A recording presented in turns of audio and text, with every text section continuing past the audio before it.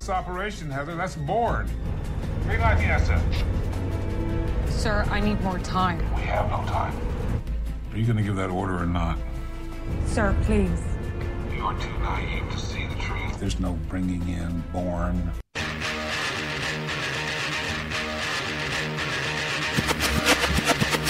We will defend these police officers.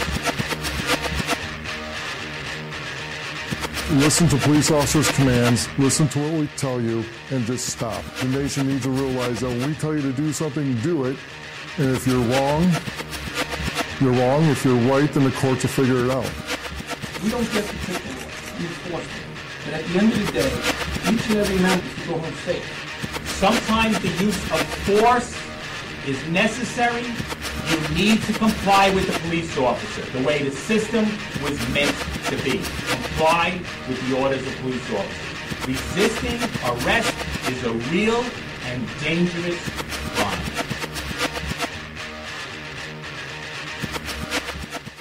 Nonpartisan Liberty for All. I am your host, Dave Bourne, and it is October 27th, 2016. Damn, time goes by fast. I was just saying that to somebody today about, I've mentioned this on the show before, but how when you're a kid and you go on summer vacation, it feels like a year. And then when you get older, just years go by so fast. I guess that's good for the people that are in prison that are political prisoners, not, people that have raped and murdered and things like that. But even with them, I don't believe in the system. I think there's another way to handle murderers and rapists. And I'm not saying the way is to let them just walk around and not get punished for what they do and not be locked up somehow. It's just the whole format of the system. So I'm not necessarily, I'm not saying at all that they should be walking around free. I'm just saying that the system is fucked up. And that things should be a lot different. But at the same time, there should be people that never get to have any freedom based on the things they did. However, that's very few crimes. And maybe we'll talk about that today. Let me let me introduce the show and then I'll get to that. We're coming to you live from Las Vegas, Nevada, as always, and thank you for tuning in to Nonpartisan Liberty for All. We're on weeknights, Tuesday through Thursday at 7 o'clock Pacific, 10 o'clock Eastern on the Nonpartisan Liberty for All radio network, which now runs 24 hours a day, 7 days a week, and you can listen live on Spreaker.com and NonPartisanLibertyForAll.com into the archives immediately following the show on Spreaker, YouTube, Twitter, Tumblr, SoundCloud, Stitcher, and iTunes. On Nonpartisan Liberty for All, we promote the ideas of self-ownership and true freedom and liberty, meaning being able to do whatever you want as long as you respect the freedom of others and don't directly interfere with their freedom, exposing government for what it is, a mafia based on extortion that rules without consent by threat of force and violence. I should add that it is an oligarchy, in my opinion, and in the opinion of others, as they did a study on that.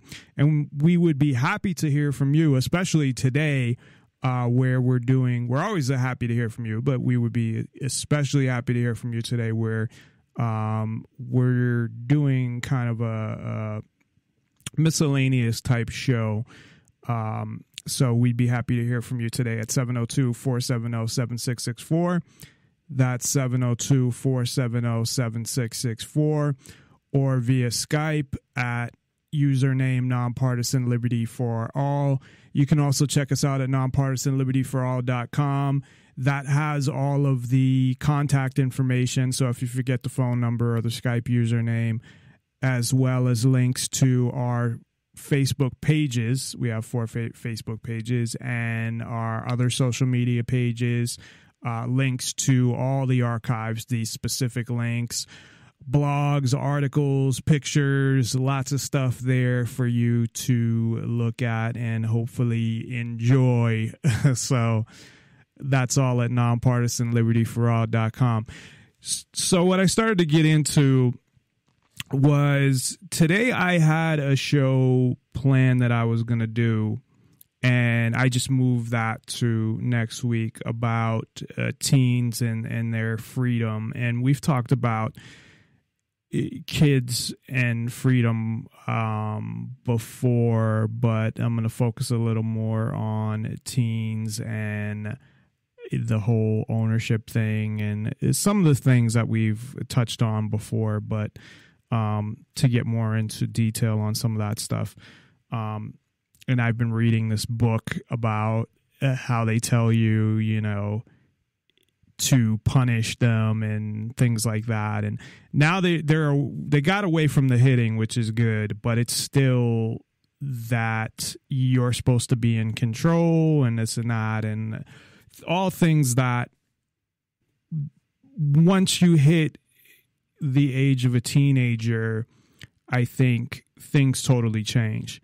You can debate about, well, you can debate about anything, but, and I don't like to tell people what to do. So I'll say, in my opinion, the age of when, you know, a child should be free, or, I mean, once they start walking and talking, I mean, they should have a certain level of freedom and self-ownership. I mean, really, the fact that as long as they need another person to survive, like infants or, you know, toddlers, that's a little different. So I'll agree with that. But,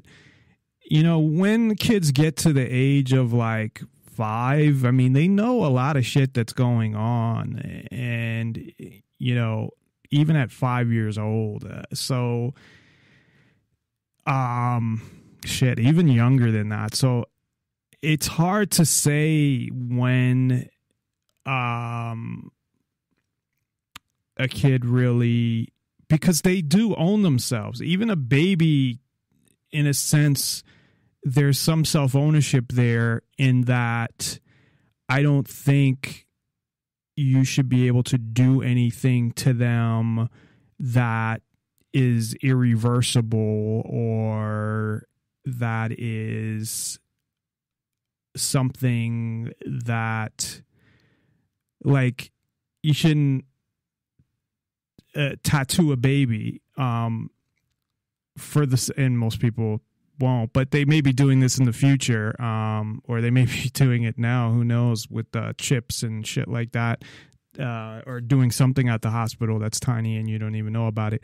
But the point being is that they own their body, and even though they can't say no, you shouldn't be doing things like that. But at the same time, you know, you can't let 1-year-old, I don't know when kids start to walk, like 1.5, whatever, or when they start to crawl, just crawl out the door and, you know, to wherever they're going, because their mind's fully not developed and they can't survive on their own. They can't feed themselves. They can't, you know, yes, a 5-year-old can't survive on their own,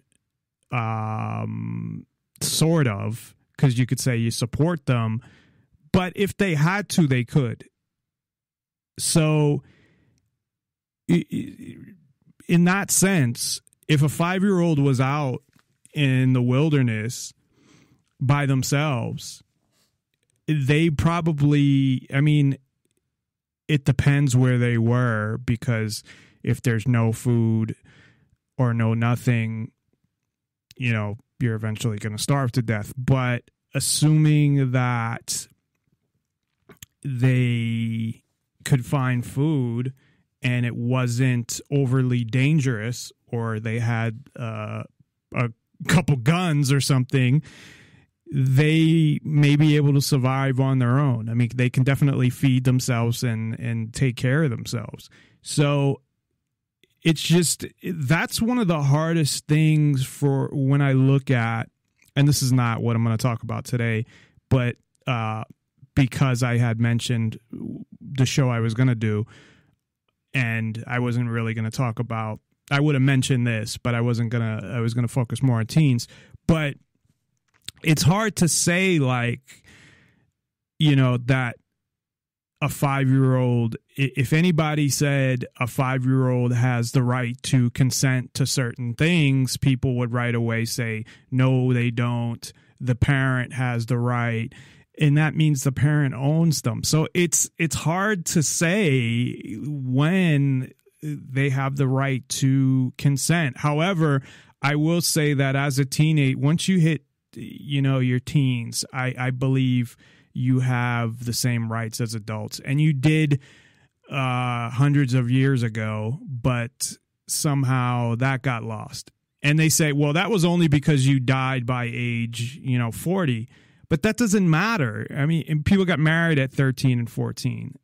So what is your point? I don't understand okay, well, because of this was okay then, but it's not okay now. Explanation. So I'm not going to get into that tonight, although essentially I did have a show planned. I was going to cancel tonight's show, so I moved it to Tuesday. And then I fell asleep for a little while and woke up, and it's hard for me to not do a show. It really is, even though I've been having issues with energy and always being tired, and just between the stuff with work is just mentally exhausting for me.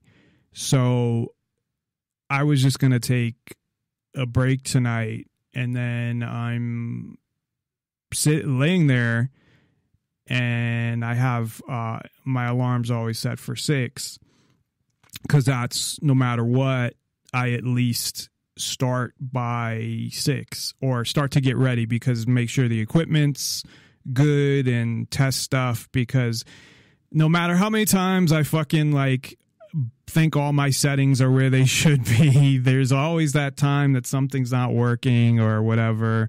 So I go and test my settings, and, if there's stuff I have to convert files, and I have to create the show and get that ready. So there's a list of things I have to do. So I always start that at 6. Now, today I actually came on 15 minutes early because I was just ready to go, and I really don't want to go past 9 so I get enough sleep. But, and who knows, maybe there's something wrong with me. I physically, I don't know. But the just amount of fatigue and, it could be stress related as well, but I'm not going to talk about all my personal stuff on here. But this is, for me, it's just so important, and I want to make sure, even though, last week I missed 2 shows because of some stuff going on at work, and I want to make sure that, if I say I'm going to be on the air Tuesday through Thursday, that I am. The only reason, to be honest, that I don't, that I'll miss shows and I don't look at it as a big deal, especially now that things are 24/7, is because I don't get a lot of live listeners. If I did, it's weird, because when I was on Blog Talk Radio, I did. Not a lot. I mean, when I say a lot, it's all relative to how many I get and how many are listened to after the fact. So I don't say a lot, and maybe they have trouble with the connecting, or they're not doing it correctly, or what. I don't know, because I don't have any, although I've never listened to one of my live shows because I'm on the air. Actually, that's not true. I have, because Ellen's show that's on Mondays at 7:00 Pacific, I've listened to her show, and I don't have any problems through my phone or through my computer or through the website or anything. So I don't know. Maybe people are just busy, the majority of people, at the time that it's on, and this is really the only time I can do the show. I could do it a little earlier, and that's about it. I can't do it any later because of work, and I can't do it any earlier than after work.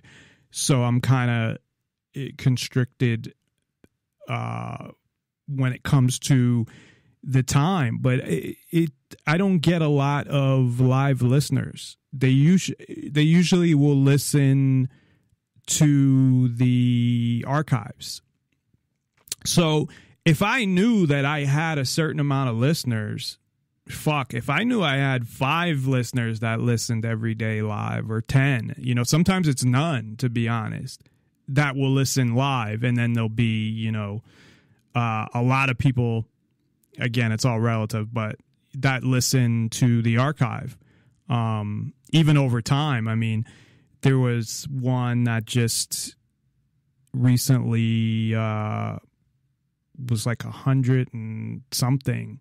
And for me, that's a lot. I mean, if I hit 100 on every show right now, I'd be happy with that. Now, of course, my goal is to go way beyond that. But that's, I'm a small little radio network. I mean, I'm not really even a network, if you want to get technical, but I call myself a network because I run it 24 hours a day, and I have 2 shows on it, and we're looking to add shows, and we're still supposed to add another show, but that just hasn't come together yet. So I do consider it a network, but I mean, it's small compared to other internet shows. But there's a lot of internet shows that are right around the same amount of listeners too. So to the, I guess, very successful or semi-successful ones, it's really small compared to that.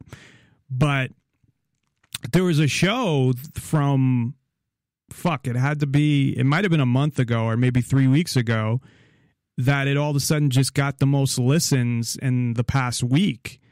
And I'm like, what the fuck? And I think it went like up to 150 or something, And the highest I've had is my show on Kratom. The first one went up to like 950, so almost 1,000. And that was a huge thing for me.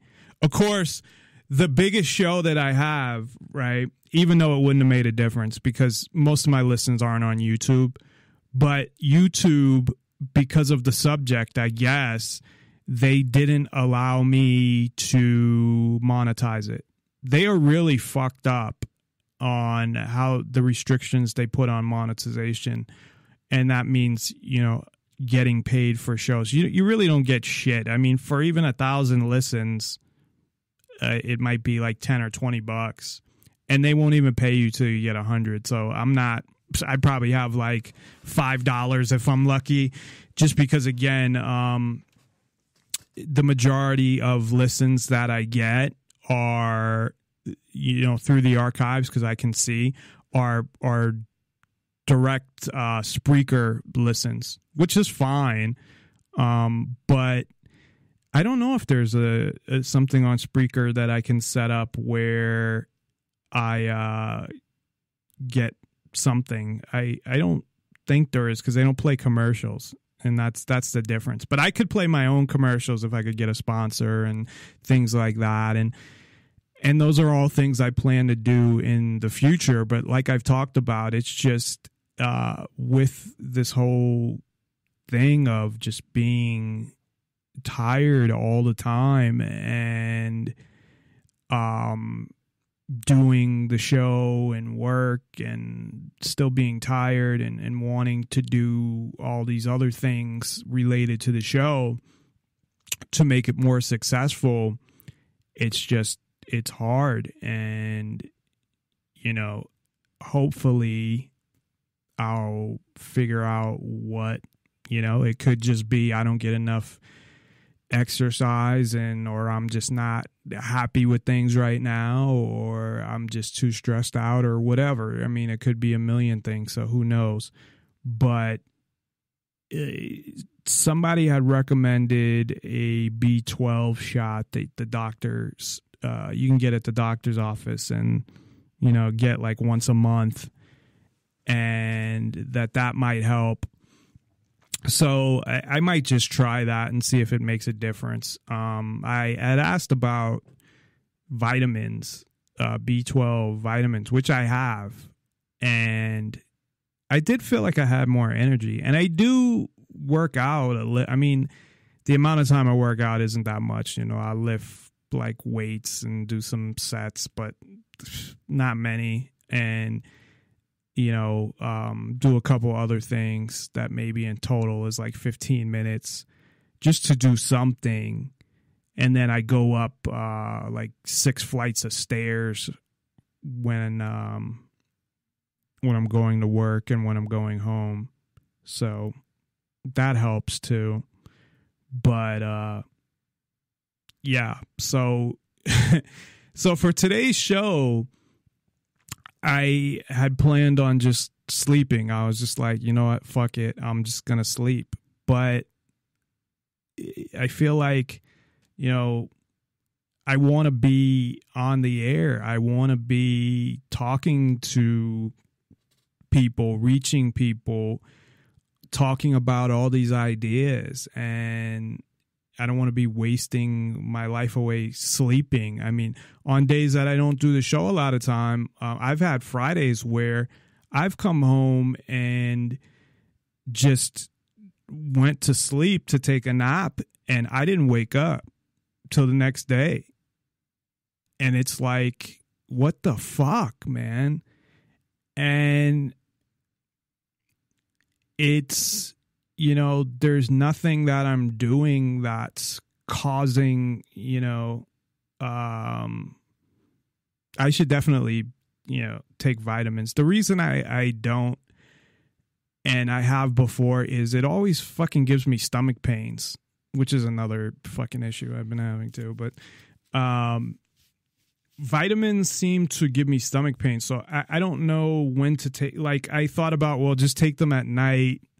I'd rather have stomach pains at night than in the morning when I'm going to work, because I would get kind of bad stomach pains. So at least, if I got them and I could still take something to get me to fall asleep.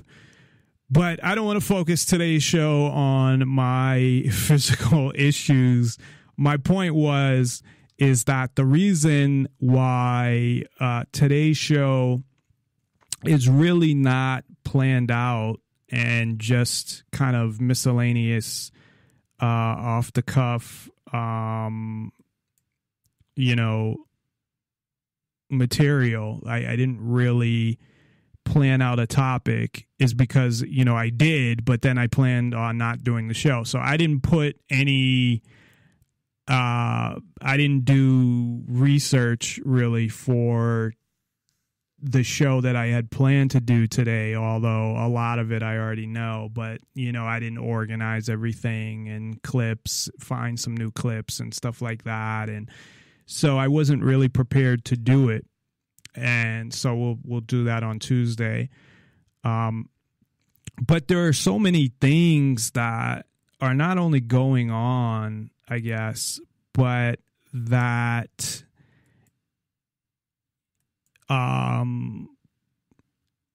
I like to make sure I bring up every so often, or sometimes I feel I'm neglecting because I'm doing a show on a specific topic. Now, a lot of times we'll go off topic and get into a rant or something like that.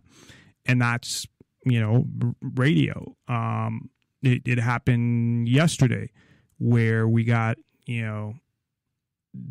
we're talking about basically when Ken Shorgen is on, who, again, you can find at thedailyeconomist.com or Ken Shorgen on YouTube, where we talk about the economy and geopolitics. And we started off with something else because it was a conversation that we were having off air about the Rock and Roll Hall of Fame. But we got into other things regarding government because me and Ken differ on some things. I actually think it depends how you look at it. So if you go based on Larkin Rose, who the more I listen to, the more I like, because, again, he's not somebody that I learned a lot of ideas from because I already had these ideas, but he's somebody who I wouldn't say I learned how to convey them better, although he does convey them better. But I can't, it's too hard to kind of pick them up. But just that listening to him, confirms so many things. But according to him, because I would say, and I don't want to get a whole conversation about, Ken personally. I think Ken's a great guy and he does a great job with his podcast and his website and everything. And when it comes to issues on politics and the economy and geopolitics and whatever, but he would be considered a minarchist, someone who wants limited government.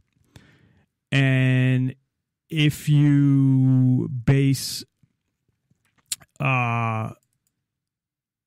your, I guess, philosophy is, or not base it off of his, but based on what Larkin Rose would say, he would say minarchists, and this is what I got from him. Now, maybe I misunderstood, but in some ways they're worse because they'll say, well, we're like you and we should combine together to fight everybody else. But this minarchist, I equate almost to the people that want marijuana to be legal but want to ban all other drugs. So I mean that in the sense of, which I've talked about a bunch of times, because those people scare me. Not that they scare me, but there's no difference. But they scare me in that people think that those people are somehow about freedom, and they're not. The people that, and this might not be the best analogy, or it might be a good analogy, but the people that are for the legalization of cannabis, but not for the legalization of most other drugs, or maybe they're for, a couple that, are natural or whatever, but most drugs, they're not. Really, any drug, if there's any drug they're not, it still applies because they're missing the point in a couple of areas. So you do have those people, and I would kind of equate them to minarchists in a way, because it's like, okay, they want to go to a certain point, but they still want to leave some control with the government, and kind of the same thing. However, the marijuana people are worse. So the people that just want cannabis legal but don't want to legalize heroin, and they would be shocked at oh my God, we can't legalize heroin. And I've run into fucking people like that. And been called, what is it? This fucking asshole called me. So you're crazy if you think, people should legalize heroin. Like you're a nut, if really, and that's based on what? And that's what people will do if people start off with criticizing you personally, if that's their argument, is personal criticism of you as, you know, as a person, it's because they have no argument. Because an argument would be, well, it's too dangerous, or I'm not saying this would be a good argument, but you're endorsing it, or because I could refute any argument on that anybody comes up with, because it's for some reason people think if you legalize a drug, it means that everyone's going to start doing it. I don't know where they got that from. Because even with the brainwashing that drugs should be illegal and drugs are evil and all of this stuff, I didn't see brainwashing of if you legalize a drug, everybody will start doing it. But maybe it was more subconscious, or being in the when they're talking about drugs and when they've put out all the propaganda, that was just inferred that obviously if you make drugs legal, then, you know, bad things are going to happen that are worse than when they're illegal. But those are the people that are scary, because people think they're scary in the sense that people think that they actually support freedom when they don't. Because, one, they don't support self-ownership. That's a given. If you, and I always use drugs because it's the easiest to use, and I used it yesterday in our conversation, and then I think I need to think of other things to use when it comes to this argument. But, you know, the whole self-ownership thing and being able to choose what you want to put in your body. But if you think that the government should have anything to do with any substance whatsoever, which they never used to, that you don't believe in self-ownership. It's just it's a fact. I mean, that's not even an opinion. If you can't say that you believe in self-ownership, but you think certain substances should be illegal. I mean, you could say that, but it's not true. I was trying to think of an analogy, but I can't. The one doesn't come to mind right now. But it's a total contradiction is what it is. It's saying, yeah, I believe that I own myself, but at the same time, the government, if it's bad enough, you can't have an argument. It's not a valid argument to say, well, if it's bad enough, then the government should regulate it. But if it's not that bad, then you should do it. But I believe in self-ownership. And the majority of people would say that they believe they own themselves, I think. At least at some point. I don't know if they would say that anymore.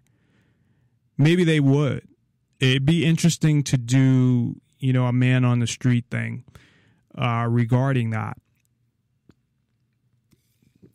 Because I think that most people, whether they say they own themselves or not, would be hesitant to come out and say, well, the government owns me. Because think about that for a minute.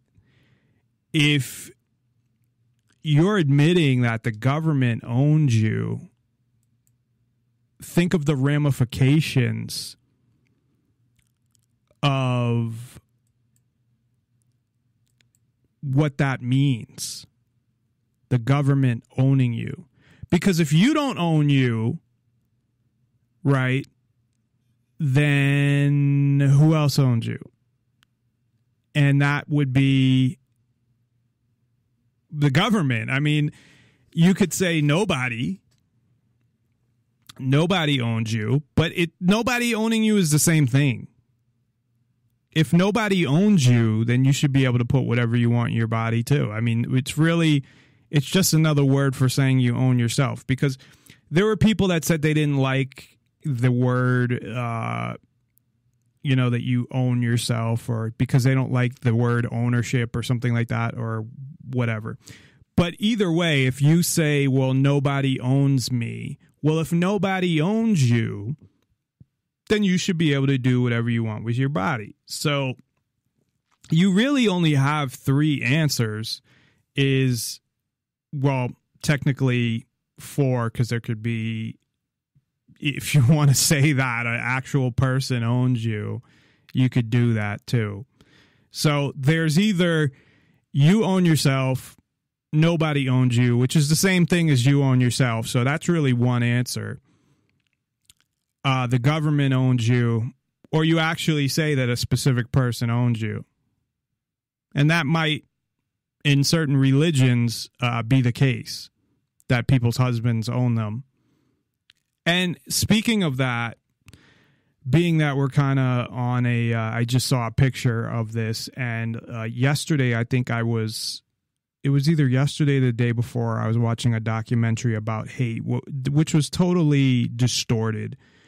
But I want to be honest about this, and people can call me discriminating against Muslims for saying this if they want, and I don't give a fuck. Fuck you. But I always had thought, now, don't get me wrong. When I say something, that's my personal opinion. I don't believe the government should get involved in it, or it should be illegal, or they don't have the right to do it. I'm just saying my personal opinion, what I think it does. So women that wear any of the Muslim garb, and I'm not saying like if you wear like a Muslim dress, like it's like it's like a dress, like any other dress, but it's like, say, somehow ethnic, you know, dress or something. I don't know. I don't know if they have a such thing, but I think other religions may have some type of garb or some shit that, I don't know, that you may wear. But women that totally cover themselves, number one, or even wear the hijab, the head fucking thing, I believe that, and of course, it's so hypocritical. It's hypocritical because it shows that everything is about an agenda. It's not really about like women's rights and shit like that. It's all about the political agenda of control. It is what all this shit, whether it's, you know, women or minorities or whatever, the agenda of that leans towards socialism and communism and all that stuff. That's really what it is. They exploit religion, race, gender to push an agenda of socialism and communism, and things like, you know, hate speech should be banned or whatever. But I really believe that what they're doing, because where that comes from, as far as I understand it, and I'm sure there's a Muslim that would tell me I was wrong, but there's a bunch of Muslims that would tell me I was right. I think it's funny how on certain shows, and I'm not going to name, how they have one person that's a Muslim come on who happens to be, you know, all Muslims are great because of what he says, because he's a good Muslim. But they could have, if another show has a Muslim on who says, you know, fucked up things, their opinion, they're wrong. It doesn't matter. So what I'm saying is that, you know, there's different kinds of Muslims, just like there's different kinds of Catholics and whatever. But what, and I don't believe in organized religion, and believe me, I would criticize, if I sat there and wanted to criticize specifics in religion that I know, I mean, I only know the surface, basically, because I'm not religious and I don't believe in it. So I have no use to, I mean, I probably still should read some of those books just so I know what the bullshit that they're putting out. But they're all ways to control people, in my opinion. And I've talked about that before. So don't get me wrong. This is not about attacking Muslims. This isn't even about terrorism or anything like that. This is just about the fact that I feel like that sets women back, that's disrespectful to women. And it's another thing. And it goes along with, you know, you could say whatever you want, but if you look at a lot of these countries, women have no rights or they can't be educated and all of these things. So covering themselves up and being forced to cover themselves up, whether it's just a headscarf or their whole body, goes along with all that shit. So to me, when I see that, I believe in their right to do it. I wouldn't say anything to them because that's their fucking business. But I believe that they're making it worse and harder for Muslim women in general to gain equality. And that what that does is just give more power to Muslim men or their husbands or whatever. And yes, that is just my opinion based on what I know about the Muslim religion or Islam, and which is more than probably other religions, but it's not a lot. So that's just my opinion. But it's consistent with a lot of these countries that are very bad when it comes to women's rights, that are majority Muslim countries or follow Muslim law. So I just watched something that had women in it that were wearing them. So, and I just saw a picture as on a website where they're flashing, you know, pictures with a guy who's wearing a thing on his head. But I think that's more for the fucking heat than anything. But I think some of the stuff that they actually wear is because it fucking protects them from the heat. It helps with, you know, when you're in the desert or whatever. But that would be the men. But it might have some meaning as well. So I have no idea. So I may sound like an idiot on that. I really don't give a fuck. So anyway, when it comes to women, though, I really do think that and they don't feel this way, obviously, or they wouldn't wear them. But I'm sure there are a lot of Muslim women who do. So, you know, they can do what they want. That's their right and their choice, but they may be affecting other Muslim women by doing that. But again, I mean, it's all about, you know, freedom if you directly affect somebody else's freedom. So if you affect somebody else if what you're doing, and they try to push this too, like this documentary that I saw about hate, they tried to put, and everybody that has listened to the show before, like I can't stand Donald Trump. The one thing I agree with him on, although I don't, but I do, that elections are rigged, and it does happen to be rigged against him in this case, but it's not because of who, it has nothing to do with him. So I don't totally agree with him, but I agree that Hillary has already been decided, and it has been a long time ago, that Hillary would be president. But that was before he even got the nomination, I believe. So it's not really against him. It's just pro her. So that is actually one thing I agree with, because I believe the whole system is rigged. But really, when it comes to elections, because of that, first of all, people put all this time and they talk about it every fucking day, and they find every little aspect that they can talk about presidential elections. And really, they're meaningless on a bunch of levels. On one level, I believe that they're rigged anyway. So not the same way that Donald Trump does, that they're rigged against Donald Trump. The reason I brought up Donald Trump in the first place, and I'll get back to the election thing, is because they blamed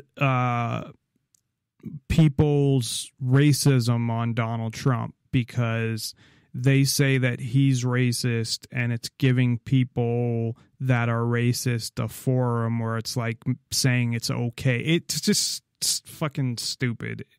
There are racist people and they're doing what they're doing, but to kind of, it's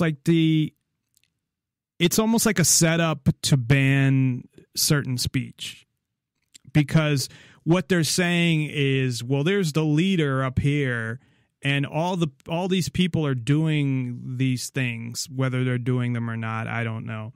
But let's say they are, whatever. But they're saying that they're doing them because this one person up here is an inspiration for hate. So kind of what they're doing is putting the seeds of, that's dangerous if you have somebody that's a public figure, especially running for president, but even if they're just a public figure, going out and saying certain things. Now, whether he said hateful things or not, I don't know. I didn't follow everything he said. Some of them are racist things or not. I mean, some of them were definitely mean things that he said, like to certain news people and stuff like that and whatever. But it kind of sets that. I mean, he has the right to do that. Now, you don't have to agree with it, and you don't have to listen to it neither, but they're kind of setting up this whole,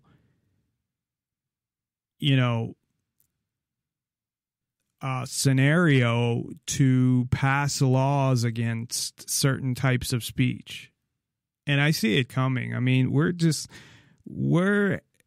headed for disaster.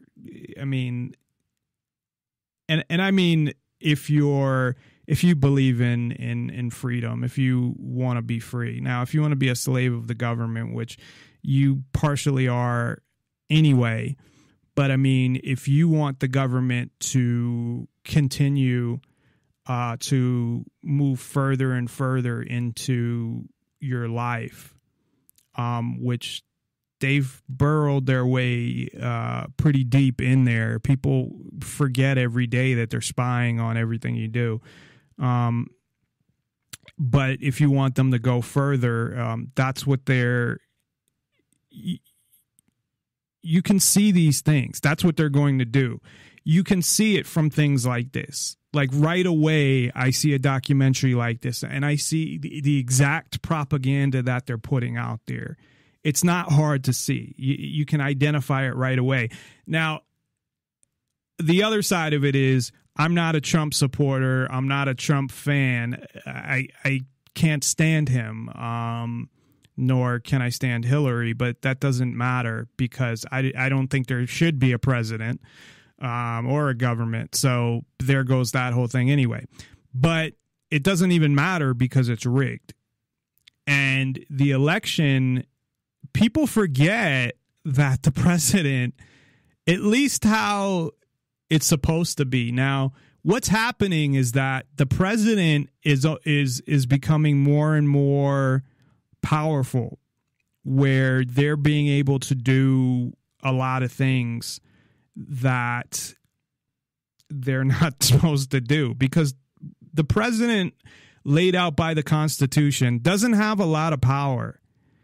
And whoever's president, they act like is the most important thing. That's more important than the governor of your state, and more important than this, and more important than that. And it never used to be, but it's becoming more important than it was. Definitely. But you still have Congress. You still have, and with them, they're all really, it doesn't even matter anyway, because again, the whole fucking thing is rigged anyway. It's controlled by the powers that be, along with some of the politicians. The elites run everything. It's an oligarchy. It doesn't even fucking matter. But I'm even going upon the premise, if it did, why people are like, well, if this person became president, I'd leave the country, and really the reality is that the president doesn't have the power, even though it seems like they're, see, that's the whole thing. Once a precedent's set, they'll keep doing it. So each president keeps passing more and more executive orders, not necessarily number wise, but the type of ones, more orders that are more like laws, as opposed to they're supposed to be administrative. They're really not supposed to exist, period. But somehow they got away with issuing it more of administrative executive orders, that has to do with an existing law or existing policy. And, they're kind of just administering it, I guess. But in reality, the president shouldn't really be that important as people make it out to be. So anyways, I'm going to take a quick break because there's a bunch of clips I want to play today. And being that, again, we're kind of just doing a freeform, I guess, show tonight, and probably be all over the place. I want to take an opportunity to play some important clips. Now, this is Larken Rose, Message to the Voting Cattle. And if you haven't heard Larken Rose, definitely listen to him. He's somebody who I think can change people's minds. He really is. Now,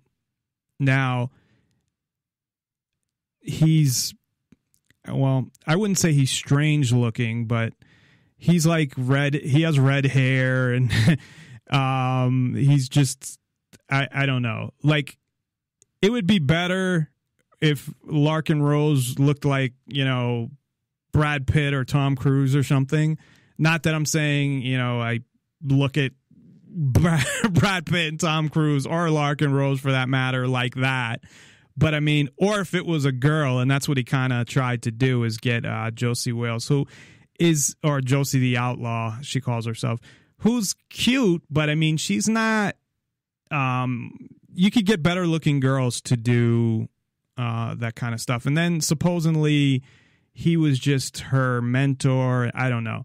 Anyways, I don't want to really say anything bad about Larken Rose, because I think what he does is great, and he's, broke as far as I know. It's not like he's making all this money off doing what he's doing. He's just doing it because this is what he believes in.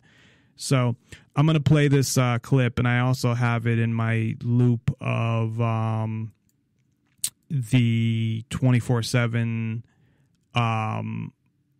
live stream, at least for now, because I think it's very important. And as many people, the more people that hear this, the better, along with some of his other stuff. So we'll play this, and we'll be back. Of course, if you'd like to call in, you can call in via Skype, which is the best way. You get the best sound. Username NonPartisanLibertyForall. Just send us a message of your name and what you want to talk about, and a contact request, or a is that what it's called? Contact request? Yeah. So they add you to your contacts, or send me a text and then call me if you want to call in at 702-470-7664. That's 702-470-7664. And anything you really want to talk about, as long as it's related to, the, freedom or something along those lines. Basically, anything you want to bring up tonight is fine with me. So we'll be right back after this. NonPartisanLibertyForall.com.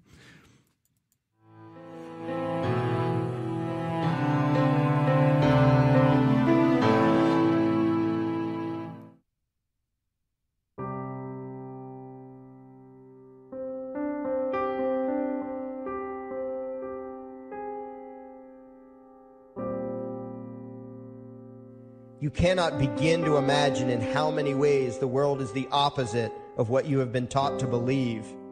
You see the guy who sells drugs to willing customers so he can feed his family as the scum of the earth, while you see the hypocrite who gives away stolen money in the name of government as a saint.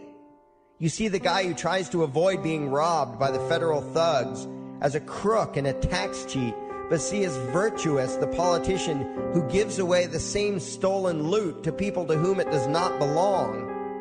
You see the cop as a good guy when he drags a man away from his friends and family and throws him in prison for 10 years for smoking a leaf. And you see anyone who defends himself from such barbaric fascism as the lowest form of life, a cop killer. In reality, most drug dealers are more virtuous than any government social worker, and prostitutes have far less to be ashamed of than political whores, because they trade only with what is rightfully theirs, and only with those who want to trade with them. The upstanding, church-going, law-abiding, tax-paying citizen who votes Democrat or Republican is far more despicable and a bigger threat to humanity than the most promiscuous, lazy, drug-snorting hippie. Why? Because the hippie is willing to let others be free, and the voter is not.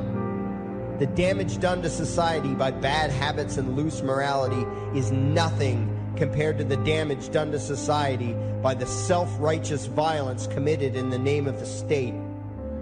You imagine yourselves to be charitable and tolerant when you are nothing of the sort. Even the Nazis had table manners and proper etiquette when they weren't killing people. You think you're good people because you say please and thank you? You think sitting in that big building on Sunday makes you noble and righteous? The difference between you and a common thief is that the thief has the honesty to commit the crime himself, while you whine for government to do your stealing for you. The difference between you and the street thug is that the thug is open about the violence he commits, while you let others forcibly control your neighbors on your behalf. You advocate theft, harassment, assault, and even murder, but accept no responsibility for doing so.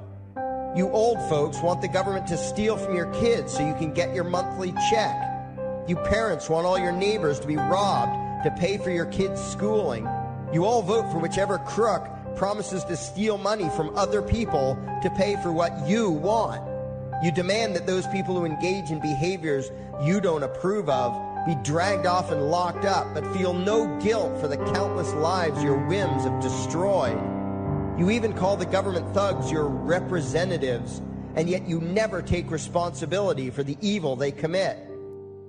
You proudly support the troops as they kill whomever the liars in D.C. tell them to kill, and you feel good about it.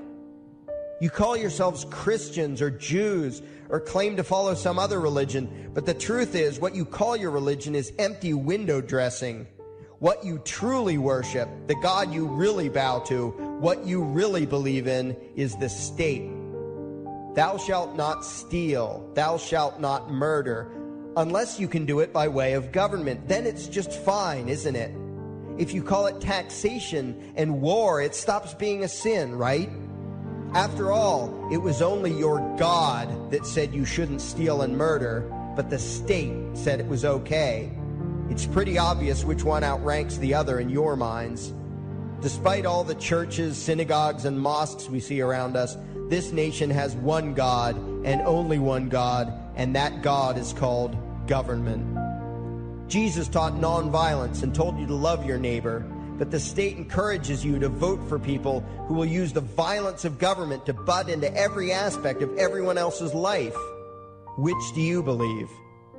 To those about to stone a woman who had committed adultery, Jesus said, "Let him who is without sin cast the first stone." But the state says it's perfectly fine to lock someone up if they do something you find distasteful, such as prostitution. Which do you believe? The Christian God says, "Thou shalt not covet," but coveting is the lifeblood of the beast that is the state. You are taught to resent, despise, and hate anyone who has anything you don't have. You clamor for the state to tear other people down, steal their property, and give it to you. And you call that fairness. The Bible calls it coveting and stealing. You are not Christians. You are not Jews. You are not Muslims. And you certainly aren't atheists. You all have the same God, and its name is government. You're all members of the most evil, insane, destructive cult in history. If there ever was a devil, the state is it, and you worship it with all your heart and soul. You pray to it to solve every problem, to satisfy all your needs, to smite your enemies, and to shower its blessings upon you. You worship what Nietzsche called the coldest of all cold monsters, and you hate those of us who don't. To you, the greatest sin is disobeying your God, breaking the law, you call it, as if anyone could possibly have any moral obligation to obey the arbitrary commands and demands of the corrupt, lying, delusional megalomaniacs who infest this despicable town. Even your ministers, priests, and rabbis, more often than not, are traitors to their own religions, teaching that the commands of human authority should supersede adherence to the laws of the gods they say they believe in. Several years ago, I heard one pompous evangelical jackass in particular pontificating on the radio that anyone who disobeys the civil authority, be it a king or any other government, is engaging in rebellion against God. Those were the exact words he used. What if the government is doing something wrong? Well, this salesman for Satan opined, that is the business of those in government, and you are still obligated to obey. Everywhere you turn, be it the state or the church, the media or the schools, you are taught one thing above all else, the virtue of subjugating yourselves to mortals who claim to have the right to rule you. It is sickening the reverence with which you speak of the liars and thieves whose feet are so firmly planted on your necks. You call the congressmen and the judges honorable, and you swoon at the magnificence of the grandiose halls they inhabit, the temples they built to celebrate the domination of mankind. You feel pride at being able to say you once shook a senator's hand or saw the president in person. Ah, yes, the grand deity himself, His Royal Highness, the President of the United States of America. You speak the title as if you're referring to God Almighty. The vocabulary has changed a bit, but your mindset is no different from that of the groveling peasants of old who bowed low, faces in the dirt, with a feeling of unworthiness and humility when in the presence of whatever narcissist had declared himself to be their rightful lord and master. The truth of the matter, back then and today, is that these parasites who call themselves leaders are not superior beings. They are not great men and women. They are not honorable. They're not even average. The people who earn an honest living, from sophisticated millionaire entrepreneurs to illiterate day laborers doing the most menial tasks you can imagine, those people deserve your respect. Those people you should treat with courtesy and civility. But the frauds who claim the right to rule you and demand your subservience and obedience, they deserve only your scorn and contempt. Those who seek so-called high office are the lowest of the low. They may dress better, have larger vocabularies, and do a better job of planning out and executing their schemes, but they are no better than pickpockets, muggers, and carjackers.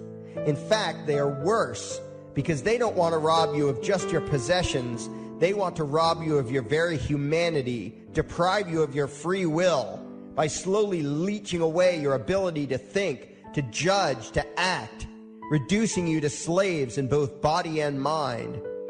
And still you persist in calling them leaders. Leaders? Where is it that you think you're going exactly that would require you to have a leader? If you just live your own life and mind your own damn business, exercising your own talents, pursuing your own dreams, striving to be what you believe you should be, what possible use would you have for a leader? Do you ever actually think about the words that you hear, the words that you repeat? You parrot oxymoronic terms such as the leader of the free world, even pretending for a moment that there is some huge journey or some giant battle that everyone in the entire nation is undertaking together that would require a leader. Why would you ever think, even for a moment, that the crooks that infest this town are the sort of people you should listen to or emulate or follow anywhere? Somewhere inside your mostly dormant brains, you know full well that politicians are all corrupt liars and thieves, opportunistic con men, exploiters, and fearmongers.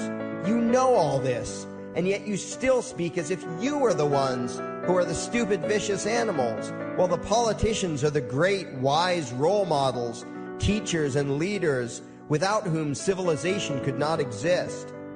You think these crooks are the ones who make civilization possible? What belief could be more absurd? Yet when they do their pseudo-religious rituals, deciding how to control you this week, you still call it law, and continue to treat their arbitrary demands as if they were moral decrees from the gods that no decent person would ever consider disobeying. You have become so thoroughly indoctrinated into the cult of state worship that you are truly shocked when the occasional sane person states the bleeding obvious. The mere fact that the political crooks wrote something down and declared their threats to be law does not mean that any human being anywhere has the slightest moral obligation to obey. Every moment of every day, in every location and every situation, you have a moral obligation to do what you deem to be right, not what some delusional bloated windbag says is legal. And that requires you to first determine right and wrong for yourself, a responsibility you spend much time and effort trying to dodge. You proclaim how proud you are to be law-abiding citizens and express your utter contempt for anyone who considers himself above your so-called laws, laws that are nothing more than the selfish whims of tyrants and thieves. The word crime once meant an act harmful to another person. Now it means disobedience to any one of the myriad of arbitrary commands coming from a parasitical criminal class. To you, the term crime is nearly synonymous with the word sin, implying that the ones whose commands are being disobeyed must be something akin to gods, when in truth they are more akin to leeches. The very phrase, taking the law into your own hands, perfectly expresses what a sacrilege it is in your eyes for a mere human being to take upon himself the responsibility to judge right from wrong and to act accordingly, instead of doing what you do, unthinkingly obeying whatever capricious commands this cesspool of maggots spews forth. You glorify this criminal class as lawmakers and believe that no one is lower than a lawbreaker, someone who would dare disobey the politicians. Likewise, you speak with pious reverence of law enforcers, those who forcibly impose the politicians' every whim upon the rest of us. When the state uses violence, you imagine it to be inherently righteous and just, and if anyone resists, they are, in your eyes, contemptible lowlifes, lawless terrorist criminals. You are listening to Nonpartisan Liberty for All Radio with your host, Dave Bourne. Call in at 702-470-7664 or Skype in, username NonPartisanLibertyForall. Nonpartisan Liberty for All, and we are back. I didn't actually play the whole thing. It goes on a little longer, but it's like goes on like 20 minutes, and I think I played 13. But when I listen to Larkin Rose, the thing that's great about him is not only do I agree with everything I've heard from him, that doesn't mean that there isn't things that he hasn't talked about that I don't agree with. But, and I've said this a bunch of times recently, he's great at articulating it. That's why I hope people go to his YouTube channel. And I don't get any, that's the whole thing, is my goal is not, well, I mean, I'd like to make some money, but I mean, my ultimate goal is not about money or fame or any of that shit. If it was, I probably would have quit the show a long time ago. It's about getting a message out. It's about getting people to stop and think. And like they say, you know, hearts and minds, getting to people's hearts and minds. And the truth is on my side and Larkin Rose's side and anybody who agrees with those opinions. They are facts. Now, is there any perfect society or perfect government or utopia? That's the whole thing too. And somebody says this, and when I think about it after the fact, it really pisses me off. When they say, you know, like my utopia or whatever, it's very condescending, because it's not a utopia, because it's not perfect, and you will still have issues and things like that. It's just a free society is what it is. It's the difference between living in a free society. It doesn't mean because you live in a free society that everything's perfect and bad things don't happen. Living in a free society actually means that sometimes bad things are going to happen because you don't control everything everybody does. You don't regulate everything everybody does. People have the freedom to make their own decisions, and sometimes people are going to make decisions that affect other people directly and do things like kill people or fight people or rob them or whatever. But people are doing that anyway. People are always going to do that, no matter what the system is. I can almost equate an organized society without government to the legalization of drugs argument. And I can do it in this sense, that the legalization of drugs, not in that it's the same thing, but in that the point that whether drugs are legal or not, the same thing is going to happen if drugs are illegal. So like what I mean is, people will say they don't want to legalize drugs because, you know, that more people will use them and whatever. And the point is that you have a drug problem now and it's illegal and you have a drug problem. So what is the fucking difference? You're actually, I think, going to make it better by legalizing them and lower the amount of drug problems. But there's still going to be drug problems, whether they're legal or it's not. And with the government, it's the same thing. Whether you have an organized society that's not based on a ruling class or you do, you're still going to have bad things that are going to happen. Now, the difference is that I believe you'll actually lower the bad things that will happen in the long term. Now, in the short term, it's different because I think initially people wouldn't know what to do with themselves based on all the indoctrination and how to handle. You know, some people wouldn't even know how to handle being free, I think. Because essentially everyone is in some sort of slavery right now except the elite. And slavery doesn't mean that, you know, you're on a plantation getting whipped. What I mean is that you can't tell me that if you go to work every day and money is taken out of your check without your permission, without your consent, and in my case, I'm trying to think the total of percentage-wise. It's like 25%. It's more than that. Shit, it might be about 30% that was taken out last year. And this year, when I look at what it is now, let me actually do the math. I mean, it's ridiculous. And I'm not just talking about, and we don't even have state income tax in Nevada. So if we had state income tax in Nevada, I'd be really fucked, because then I'd have even more taxes. So this is not just federal income tax that I'm talking about. This is everything that comes out. This isn't not counting insurance, but counting FICA and Social Security, which is bullshit, because why should I be paying? Basically, I'm paying.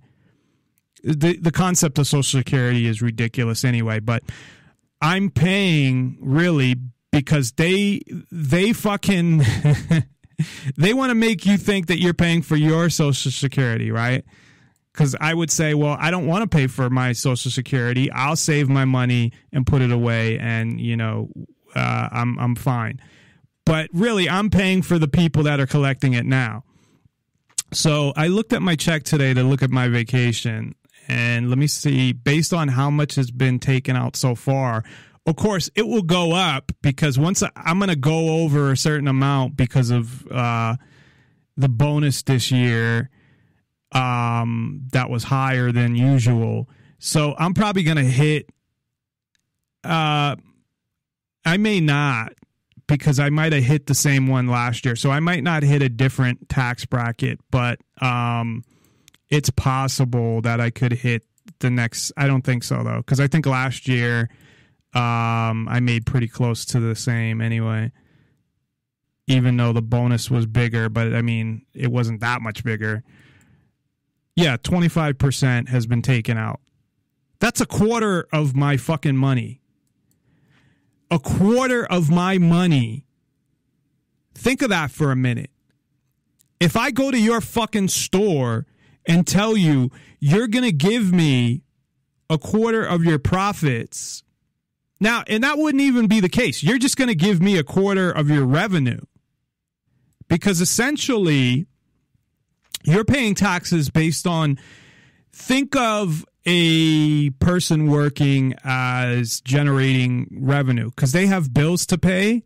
They have, I could say I have bills to pay. I have expenses. I have all of these things, right? So if you think of a person like a company, what I gross would be like my revenue, or my EBITDA, earnings before depreciation, amortization, and taxes. Right? So then I have taxes to pay that they just automatically take out without my consent. I have insurance to pay that is, it's like, well, actually, the insurance is not consensual anymore neither. So I even forgot about that. So I have insurance to pay that's non-consensual. Now, and that's something I never bring up about the Obamacare that I always forget to bring up, that it's forced, it's mandated. I do bring it up once in a while, but I mostly talk about, because I assume everybody, realizes that, and I go into like the computer aspect of or the data collection aspect of it, which is the scariest part, but and what it's going to turn into. But so then I have all these bills. So that's like me coming into your store and saying, I want 25% of your revenue.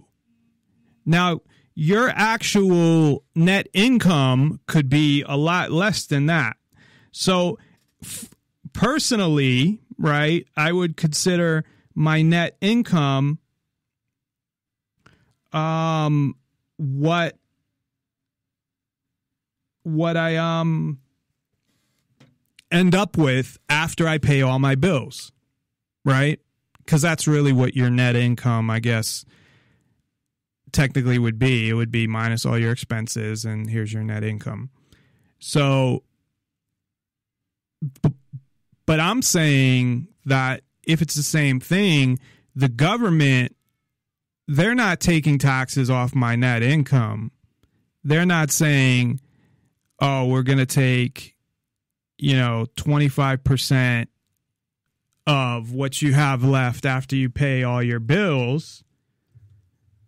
They're saying we're going to take right off the top, because if they took 25% of after I paid all my bills, I'd have a lot more money and a lot less taxes would come out. But at the same time, none of this is consensual. None of this is who was around when the Constitution was written? Who makes any of these choices? And I say, people will say, well, if you don't like it, then leave. Well, where am I going to go when the world has been taken over by governments? Because it's government that's the problem. I don't necessarily think the United States is the problem, although the United States is a government, but it's not just the United States. And I've said this so many times that it's government. My problem is with government. My problem is not just with the United States government. It's with government. Now, the United States government is getting pretty bad. One of the reasons is because they're able to, because they're an empire.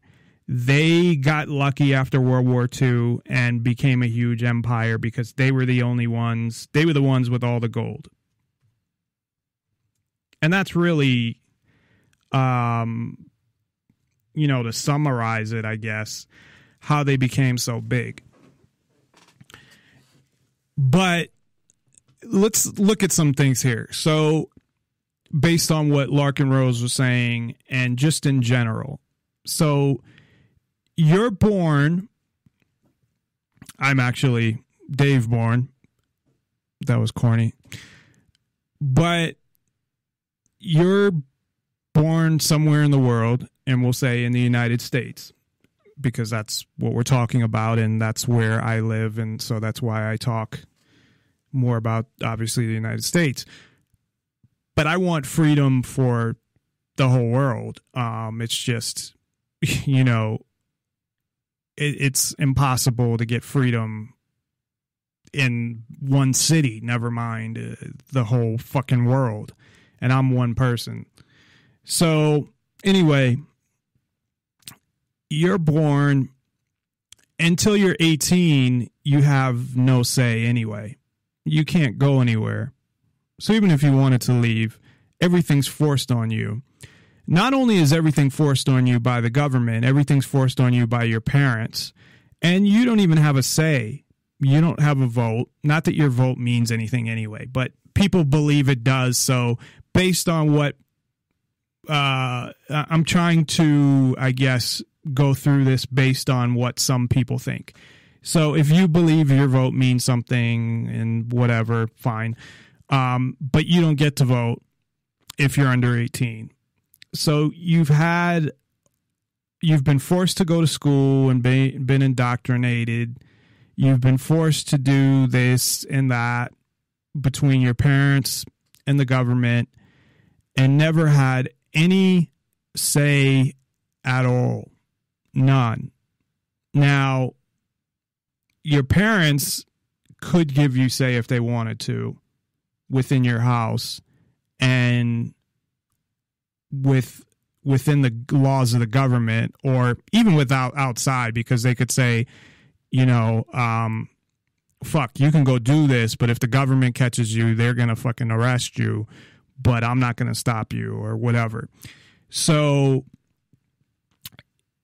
the only freedom that you have any chance of getting is based on who you happen to be born to, which is all just the luck of the draw, I guess. So if you have parents, like the majority of them, they're going to run the majority of your life. Now, you have some parents that are more involved than others. You have parents that are fucking animals that beat their kids and molest them and whatever. But we'll stick to the majority of parents that are there and they tell you what to do, but they give you some freedom, but they restrict it. So you go through this, and one, especially now, you know, you have more helicopter parents now. You have, because government media has really brainwashed them. And you have more and more laws. Every day you have more laws. I don't give a fuck where you are in the United States. You might have a new county ordinance, a city, a state, or federal, which will affect the whole country. But most likely, every day you have a new law of some sort. And that's been happening for years and years. So no matter what, how are things not going to get less free? How is the level of freedom not going to go down? Because no matter what happens, laws are being passed constantly. And as time moves on, the older the country gets, there's more laws. Rarely do they repeal any law. And they criticize people who don't submit bills, or don't, you know, they'll call them the congressmen that haven't done anything.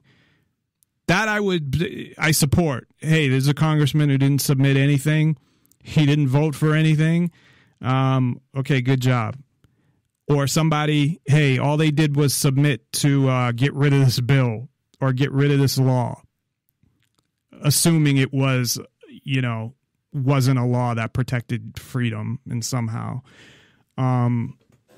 So essentially, Congress is looked down upon if they don't submit bills. So you have 430 on a federal level, 435 idiots that are vying to get their bills passed, and they're writing all these bills and trying to come up with these ideas to essentially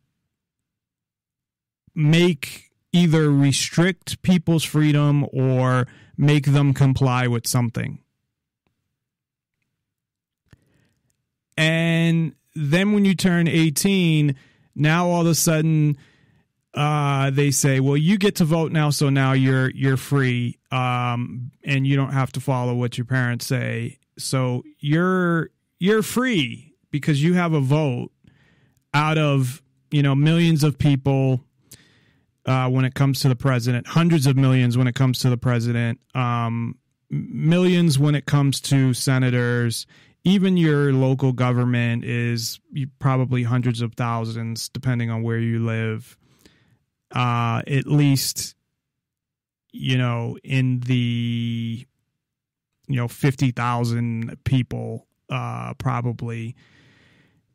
And again, it depends on the office and where you live. So to say you have is minimal, along with the government the federal government trying to control things on a state level, including elections. There's money that comes from other states that goes into your state to get people elected. It's all rigged. The whole fucking thing is rigged, for one. Even if it wasn't, where does the government get their authority? What gives, and this is something that Larkin Rose had said that I didn't really think about, but is a great point, that essentially, if we're all supposed to be equal, if one person has a right that another person doesn't, then that's invalid. That's not the way I'm paraphrasing, but to say if one person can do that, then everybody should be able to do that.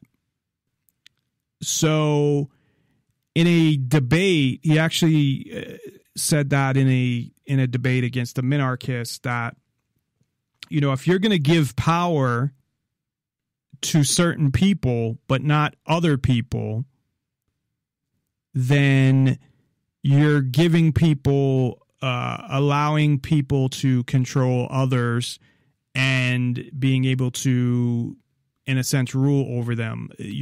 They're not equal. And I'm not explaining it as well as he did, obviously, but we don't have equality,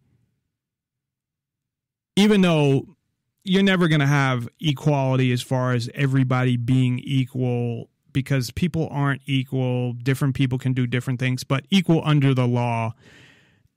That if somebody has power that somebody else doesn't under a government structure, then that is not equal under the law and it's not valid. But that's not the words that he used. So, for example, like a cop has powers that regular people don't have. And you can't have that in a free society. You can't have people or a politician that can make laws that has powers that they have that you don't. Now, you can have powers as far as you own your own business and you're able to do what you want with your own business, and people, it's all voluntary. But when it comes to the government has given this authority to this person and they can do something, but you can't do it. But as I've said time and time again, how does the government have any authority whatsoever? How do they have any right to tell anybody to do anything? How do they have any authority to tell anybody to do anything? And where do their powers come from? Their quote unquote powers. Because what happened? So you had a Revolutionary War. I'm summarizing here, of course. They kicked England out. Then a bunch of essentially the elite at the time. Now, there's a lot of stories that differ when it comes to this.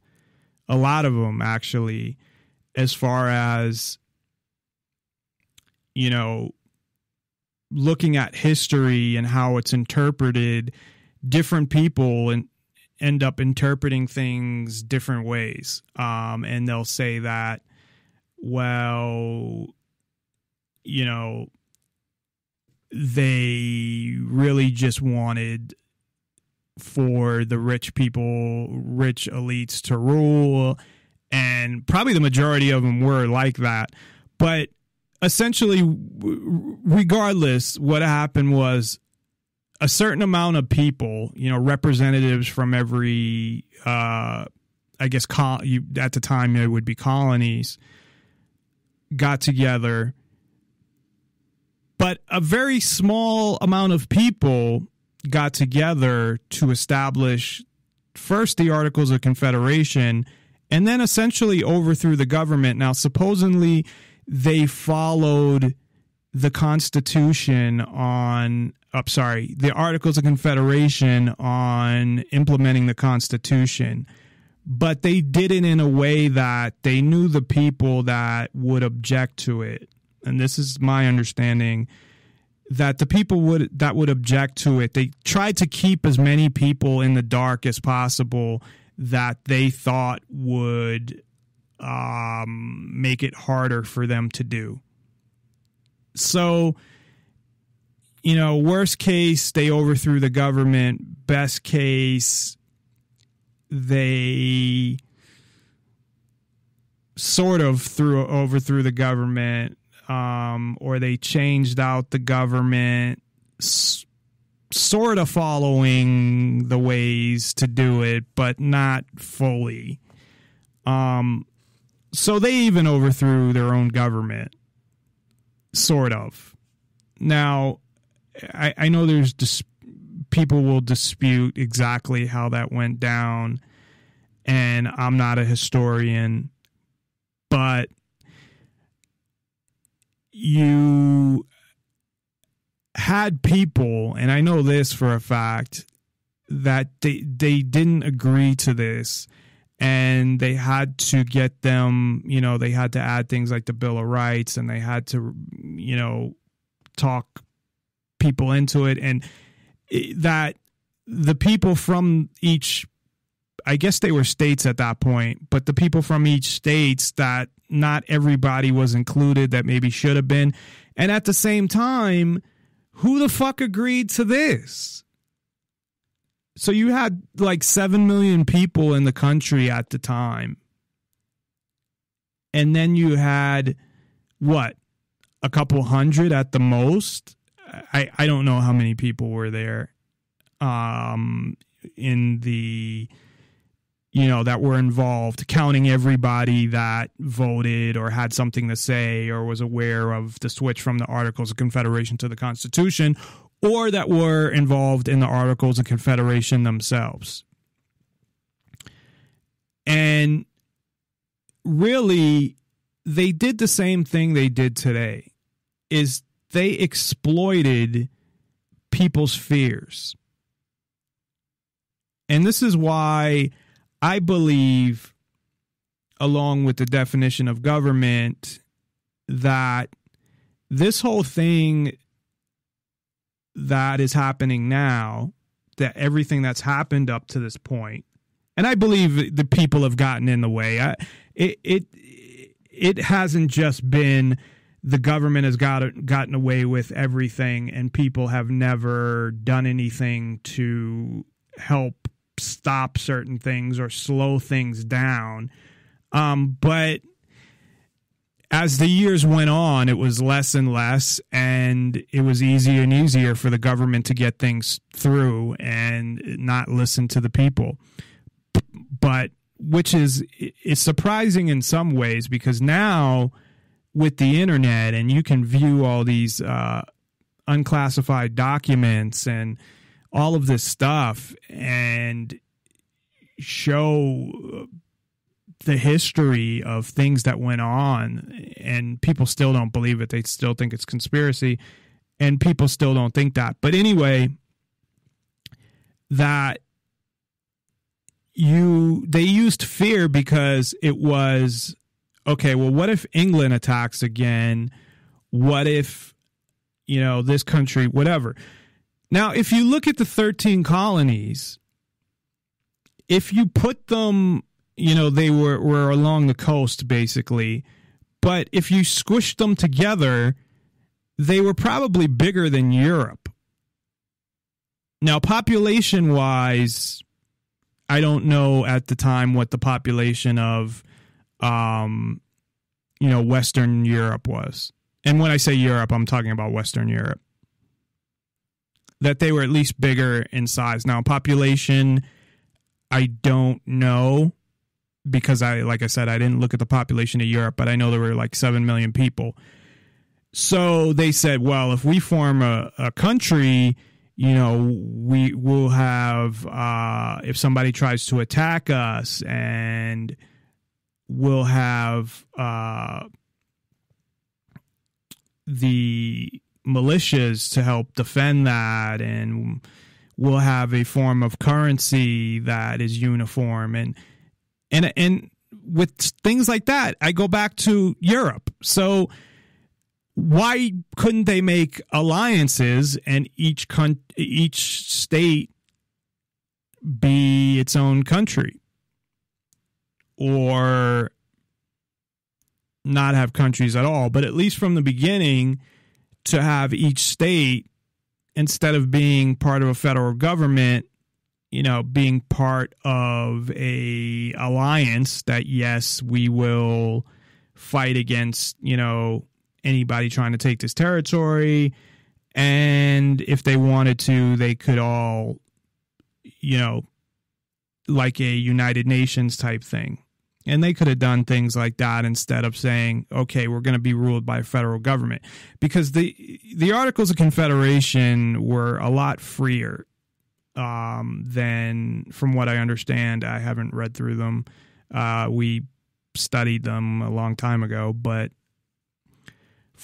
and that was the problem, that they wanted the federal government to be stronger.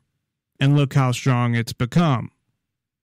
So, but the idea, in any case, whether these individual states were countries or not, was, again, you had people making decisions for others that had power over them, that never consented to this power.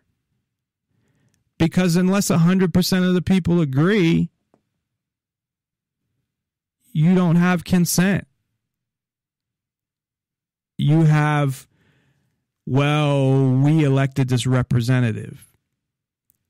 Well, there's no way, unless 100% of the people said, we elect this representative and he can do whatever he wants. But then what about the people of the future? Which is not just us now, but throughout the years when people had kids and they never agreed to it. And then they had kids and so forth. And now we're at where we're at now. Having these rulers that basically we're in a position now where the truth is, and I don't know how people can't see this, is the government can pretty much do whatever they want. They don't because of one reason, and that's the illusion of freedom. And I've talked about that before. Because if you had somebody just declare themselves dictator, I can't see a big percentage of Americans who have guns, luckily, saying, no, we're not going to have a dictator. We have to take out this dictator. Not necessarily take over the government. And that's where I think, I'm totally against anything that has to do with taking over a government, because the whole thing is they would just develop another government. And that's probably what would eventually happen anyway. But I think it would be a big cycle. And I've talked about this before. So there's a cycle that basically I think has happened kind of through history to an extent. But I think America's gotten so powerful that I don't know that it will fall. So meaning that, empires, they start with freedom. They get people to buy into it. Then their plan all along is to turn on them and take control. They take over. It's tyranny. The people fight back against it. And the part that's missing, I think, is going to a organized society with no government. But then what you'd have is eventually people would slowly implement a government. But then it would go back to, they start at, you start at freedom again, and then you go in that circle and it gets to tyranny, and then it goes to, you know what I mean? So I believe that no matter what, maintaining a organized society without a government it's only a matter of time before you end up with a government, because over generations things are going to change. And that's the problem. But you could probably have it for a few generations. Now, it would depend on how they raised their kids and if, those type of things, and if that carried on. But I think it would only carry on so far. So eventually, I think they'd say, we need this, we need that, we need a small government.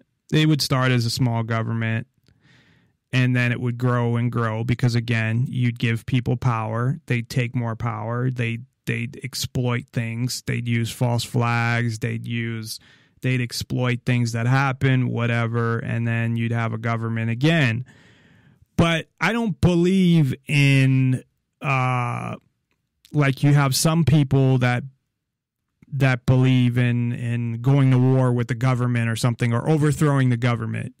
And I don't believe in that. One, I mean, I believe in the value of human lives, for one. And two, I think it's pointless. That's not the way to change things, because you're really not changing anybody's idea. You're just installing a different type of government. That's not the problem, in my opinion. It's not the type of government. It's government. Government is the problem. So in order to get to a point where you don't have government, you need the people to see things for what they are. The truth to get out. And for people to not use violence unless they absolutely have to in self-defense, but to use non-compliance. And what happens is, so in my theory, I guess, is if you convinced enough people of the truth and they said, yeah, the way things should be is, as long as you don't kill anybody or rape anybody or interfere with anybody's freedom, including their property, you have the right to do whatever you want. If anybody interferes with that, they're violating your rights. And that's the truth. They are. Now, government has said it is okay for them to violate your rights, and people somehow buy into it. They have been brainwashed to, this is the law. That means it's good and it has to be followed. Somewhere people took morality and good and merged it with the law. And because it's government, and this is something that Larkin Rose is big on too, is because it's government, people follow it. If it was me or an average person try to do the same thing, people would laugh at you or punch you in the face. But because it's government, all of a sudden, it's God's. Because you get a job with the government to enforce their bullshit laws, which they have no right to pass, that they are violating your rights when they pass them, somehow you are obligated to respect these people, and defending yourself against them is, oh my God, how could you do that? Like the percentage of the population, Larkin Rose did, and I'll play it probably in a couple minutes, when to shoot a cop. And even the name alone got people like nuts. What is a cop? A cop is somebody that was hired by the government to enforce the laws of the politicians. A government that does not ask for your consent, violates your rights. And when I say violates your rights, I mean the majority of their laws violate your rights. Their definition, the government's definition of violating your rights, is based on their writings. It's not even based on their writings. It's based on how they feel that fucking day. But it's based on their most recent laws. It's not even based on the Constitution. But just because they write a law, it does not mean that they're not violating your rights. When the police arrest you for having any drugs on you, they are violating your rights. In that situation, now, I'm not saying people should do this, nor am I saying I would do it, but police do not have a right to kidnap you. And the fact that they work for the government, if anybody else did it, what would you do? You'd fight back. But because it's the government, you comply. Now, what Larkin Rose actually talks about, which is an interesting point, is the state of mind that people believe. Now, there's some people that don't fight back because they know they're dead if they do it. And I'm obviously one of those people, and so are a lot of people. But there are people that don't fight back because they believe in the government's authority. And that's the problem. They believe that even though the government is violating your rights, it's okay because they're government. So one of his main messages that I haven't really talked about is that people look at government differently than they look at regular people, and they give respect and authority and compliance to government because they're government. Not because of what I'm saying. You know, if I give any compliance to government, it's only because they're threatening to kill me if I don't comply. And that's it. Unless I did something that was, if I killed somebody and it wasn't self-defense or, something like that, that violated basically the non-aggression principle, which, even then, the government really, their system is so fucked up that I don't believe they have any authority even in those circumstances. But I think there should be, in an organized society, ways of dealing with people that murder others and violate, the non-aggression principle and violate people's, murder, rape, assault, those things. So, although that's really the only time when I still don't think it's quote unquote valid because of their fucked up system. It's like creating an illegal system, and then even though you're doing the right thing in one case, that makes it okay. But there should be another way to deal with those people than the police and the government. But his point is that because people are so, one of his points is that because people are so brainwashed that they look at the government differently automatically, that they believe that the government has authority over them, that they believe that the government is to be respected and that they have actual authority, that they believe in their authority, that people that pay taxes, some of them believe that they actually owe taxes, that they believe they should have to pay them, which is a bunch of bullshit. Now, if I want to pay for something, then I'll choose to pay for something. I should not be forced to pay for your kids' babysitting, government babysitting, which is government schools, or for the majority, not the majority, really any of it. I shouldn't be forced to pay for fucking anything by the government, but they just take my money.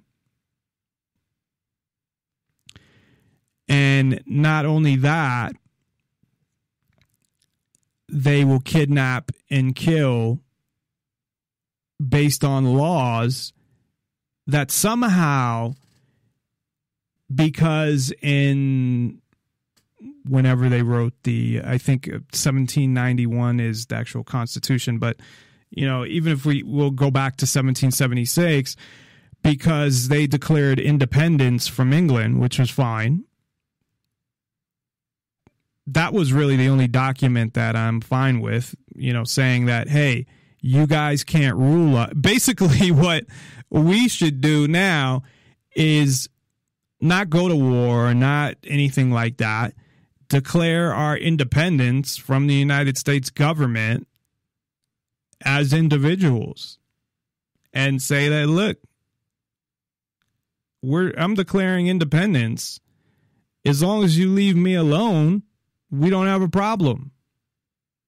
I'm not going to bother anybody else or hurt anybody or do anything to anybody else's property. And besides that, I have the right to do whatever I want, and you have no authority to tell me otherwise. So go fuck yourself. And they won't listen to me, or they'll just, of course, tell me to fuck off, or, well, they won't tell me to fuck off. They'll just continue to do what they do, which is, harass me if they want to enforce their ridiculous laws and pull a gun on me or threaten to kill me if I don't obey their ridiculous laws. And, it's hard to sit there and, know the truth about things, and I'm not saying it like I know the secret that you guys don't know. I mean, it's there, it's obvious, it's right in front of everybody's faces. But to realize it and realize that you're a slave being taken for your money, working for the government owns your house, you pay them property taxes. If you don't pay them, they'll take your house away. Knowing all this stuff, it's not even knowing it because everybody knows that. It's realizing it for what it is and then trying to live your life. And you're sitting there like, what the fuck? I'm nothing but a slave. I'm I'm being run, having laws dictated to me by the elite, by an oligarchy who wants to control everyone. And if I want to do anything about it, I'll either go to jail or get killed. So, of course, I choose to use this as a forum to try to reach people, but that's all I can really do. And I've talked about before, you can't solve the, you can't get rid of the system through the system. So that's why non-compliance is really, in thinking about it, I mean, I'm always open to ideas, not violent ones. I mean, in non-compliance, yeah, I think that the altercations would happen, but it wouldn't be anything like a war against the government or an overthrow against the government. Speaking of that, some fucking idiot fucking C-word try to write this book. The war, I talked about this, I think, but to remind people, the war on cops, that there's a war on cops. And this is just so ridiculous that the amount of cops that are going to be killed this year, which is always under 100, it's like 60 or 70. it's usually between like 40 and 70 for the whole country, mind you. And it's a lot more people getting killed. There's not a war on cops. There's a war on people. There's been a war on people since the beginning of any government in that country. So in the U.S., since the government began, so started the war on people, because the control and the getting people in line as far as how elites wanted people to be started. And then, like I've said before, then you got to climb the stairs. You start at the bottom and then you keep going, and we're at where we're at now. And I think we're in a place where I don't have much faith that anything will ever change. Unfortunately, I wish I did, but I don't. So I'm going to play another Larkin Rose clip, and then we'll come right back to wrap up the show. So again, be sure to check us out at NonPartisanLibertyForall.com. That's NonPartisanLibertyForall.com, and we'll be right back after this clip from Larkin Rose.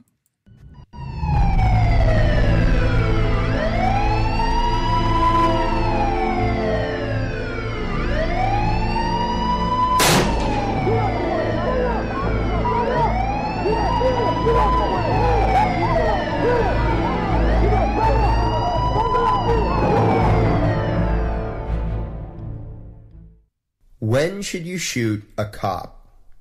That question, even without an answer, makes most law-abiding taxpayers go into knee-jerk conniptions. The indoctrinated masses all race to see who can be first and loudest to proclaim that it is never okay to forcibly resist law enforcement. In doing so, they also inadvertently demonstrate why so much of human history has been plagued by tyranny and oppression. In an ideal world, cops would do nothing except protect people from thieves and attackers, in which case shooting a cop would never be justified. In the real world, however, far more injustice, violence, torture, theft, and outright murder has been committed in the name of law enforcement than has been committed in spite of it. To get a little perspective, try watching a documentary or two about some of the atrocities committed by the regimes of Stalin or Lenin or Chairman Mao or Hitler or Pol Pot or any number of other tyrants in history. Pause the film when the jackboots are just about to herd innocent people into the cattle cars, or just about to gun them down as they stand on the edge of a ditch, and then ask yourself the question, when should you shoot a cop? Keep in mind, the evils of those regimes were committed in the name of law. And as much as the statement may make people cringe, the history of the human race would have been a lot less gruesome if there had been a lot more cop killers around to deal with the state mercenaries of those regimes.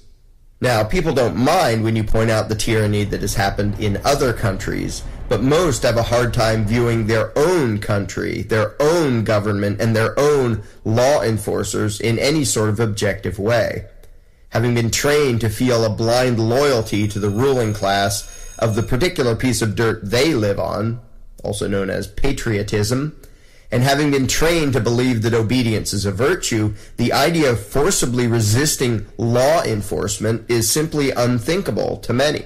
Literally, they can't even think about it. And humanity has suffered horribly because of it.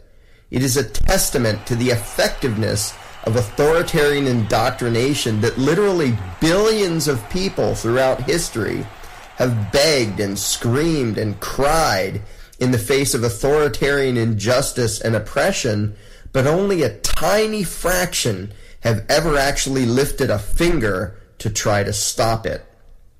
Even when people can recognize tyranny and oppression, they still usually talk about working within the system, the same system that's responsible for the tyranny and the oppression.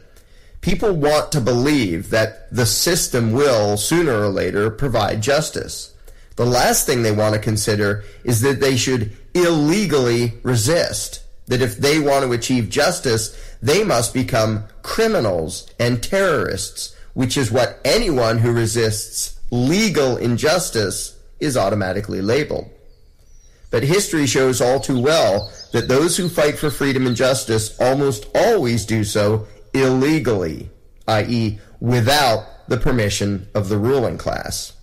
If politicians think that they have the right to impose any law they want, and cops have the attitude that as long as it's called law, they will enforce it, what is there to prevent complete tyranny? Not the consciences of the lawmakers or their hired thugs, obviously, and not any election or petition to the politicians. When tyrants define what counts as law, then by definition, it is up to the lawbreakers to combat tyranny.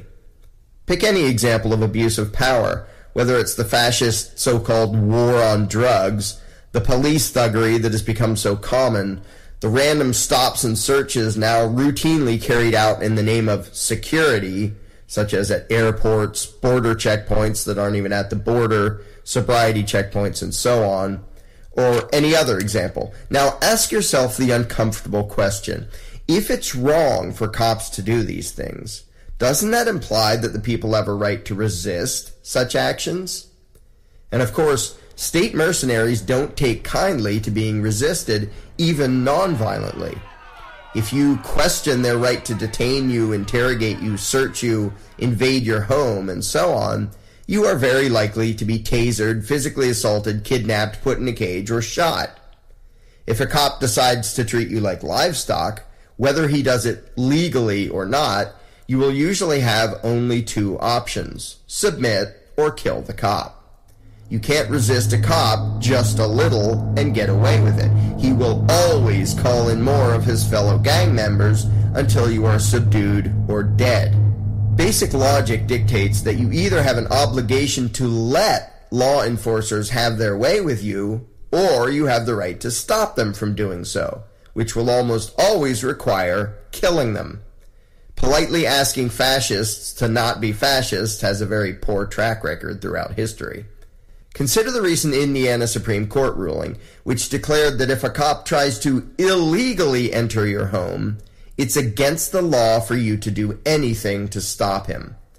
Aside from the patent absurdity of it, since it amounts to giving thugs with badges permission to break the law and makes it a crime for you to defend yourself against a criminal, if he has a badge, consider the logical ramifications of that attitude.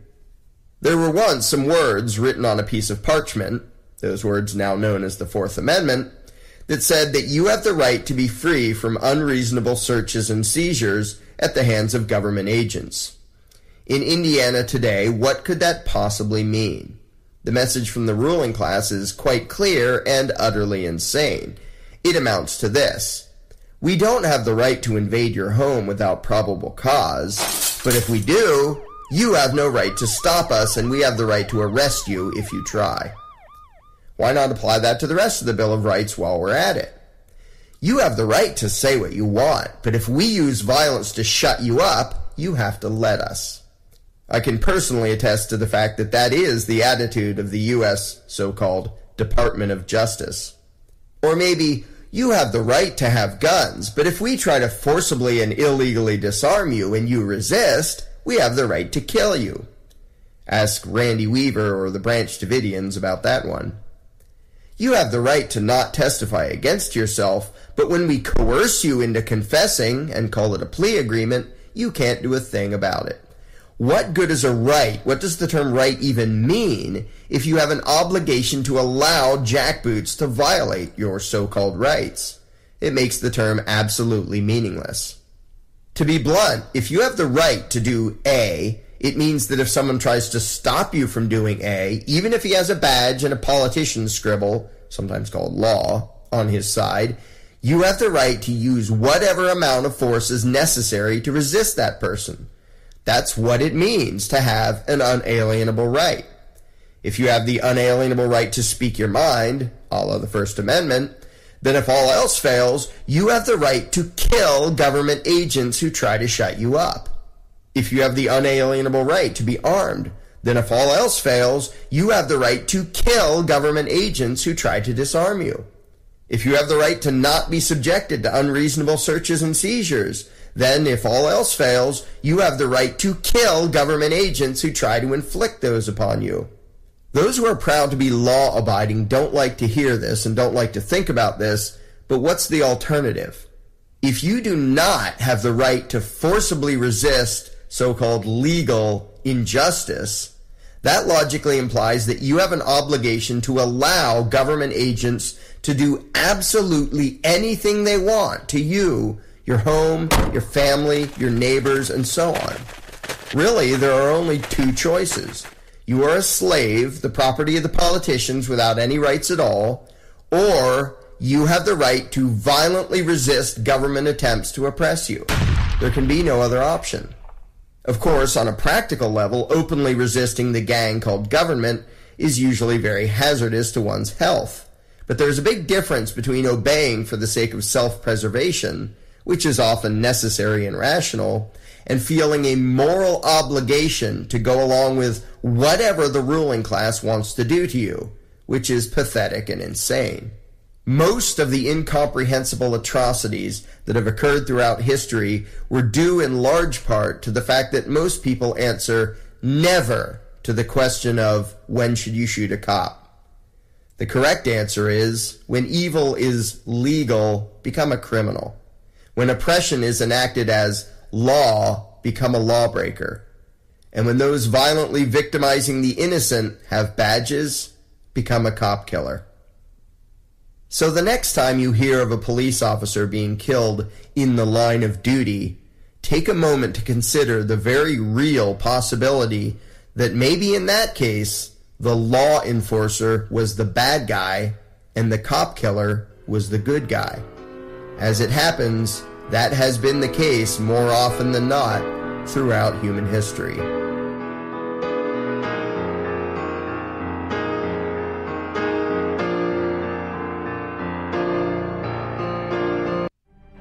What's the mindset of these mammoth corporations who are now apparently in partnership with government? Eric Schmidt is Google's CEO. People are treating Google like their most trusted friend. Should they be? If you have something that you don't want anyone to know, maybe you shouldn't be doing it in the first place. Google has already been caught and fined for systematically hacking and harvesting passwords from millions of private Wi-Fi networks with its mapping cars, and illegally siphoning private data from iPhone users. We don't need you to type at all, because we know where you are, with your permission.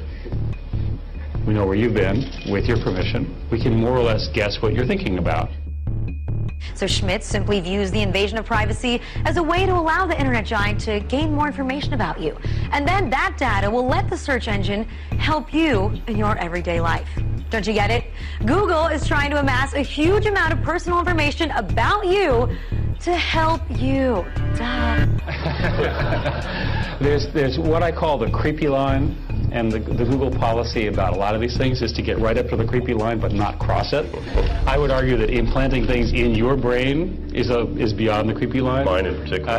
Yes, at least for the moment, until the technology gets better. Let's talk a little bit about information and search. Wait a minute, what was that? I would argue that implanting things in your brain is beyond the creepy line. Mine in particular. At least for the moment, until the technology gets better. Is he saying that Google's creepy line is defined only by the current level of technology? What does a higher level of technology have to do with morals or ethics? But what I learned in Silicon Valley was there is no moral component to technology unless humans insist that it be there. Are you looking for a podcast that talks about life, the universe, and everything? Listen in to the Illumination Hour, Monday nights, 10 p.m. Eastern, 7 p.m. Pacific. Listen live at Spreaker.com or NonPartisanLibertyForall.com. We're also on SoundCloud, Spreaker, Twitter, Tumblr, YouTube, and iTunes. The Illumination Hour, brought to you by Nonpartisan Liberty for All Media and Radio Network. And your host, Ellen Stallone. Because a spark can illuminate the world.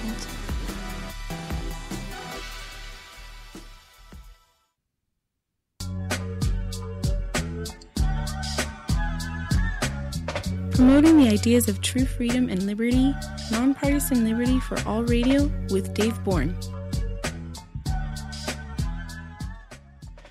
And we are back, back for at least about 30 seconds.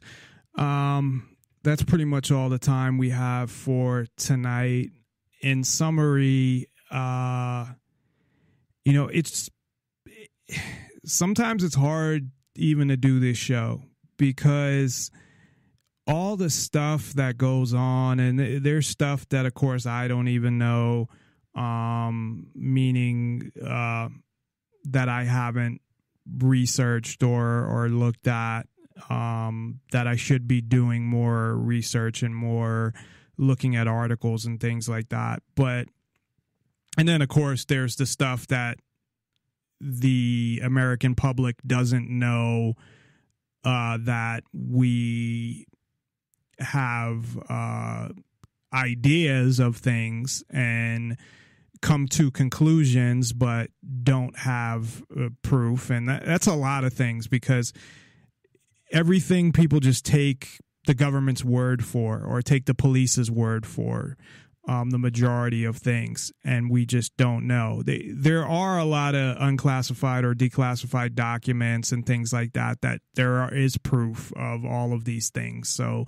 that have happened. So you can only imagine, if this happens, how you gonna believe what they say about this, So that's where I've gotten to a point where I just listen to the information, try to see what their angle is on it, see how they use it to exploit things to push their agenda, and come to my own conclusions, because that's really all you can do. You can't believe what you hear in government media or what the police say or any of it, what the politicians or the government, even if it's true. I mean, it could be something true, but you can't just believe it.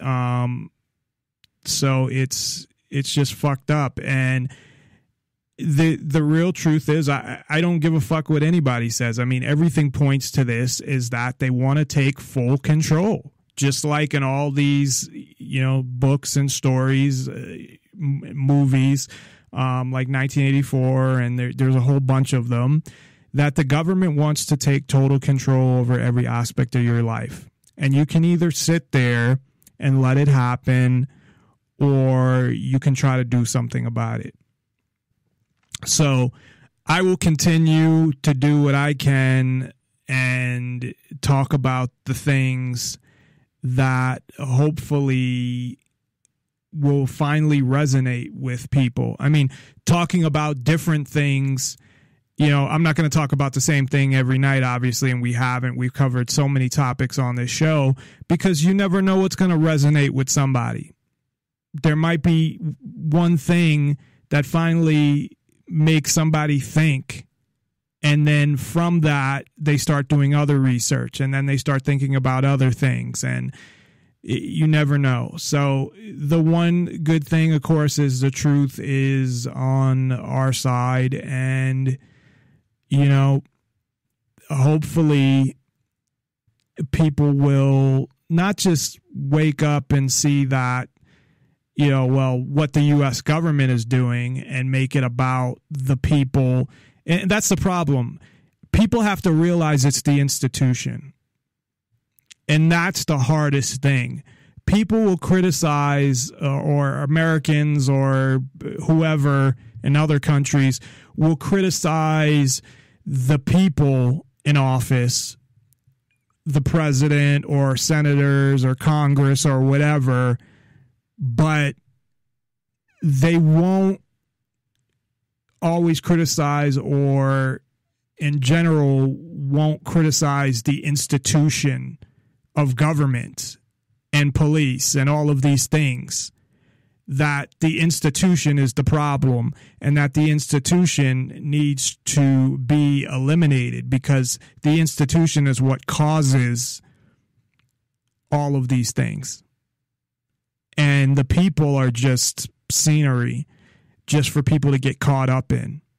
And you have people that, or celebrities or talk radio, media, that want you to focus on the people, not the institutions, like Alex Jones and people like that.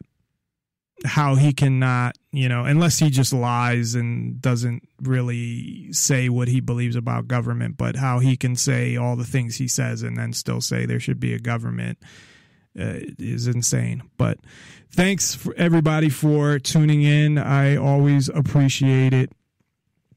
And we will be back on Tuesday to talk about the rights of teens.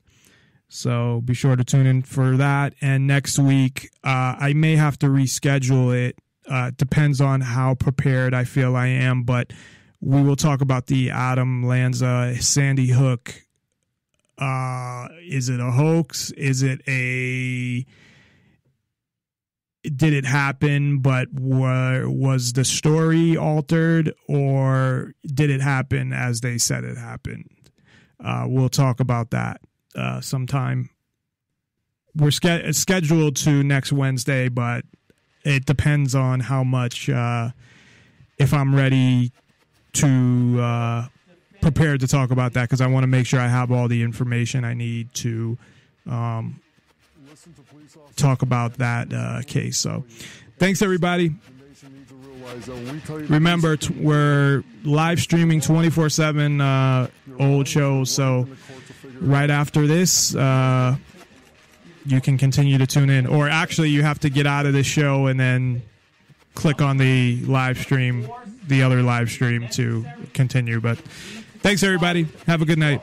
The way the system was meant to be. Comply with the orders of police officers. Resisting arrest is a real and dangerous crime.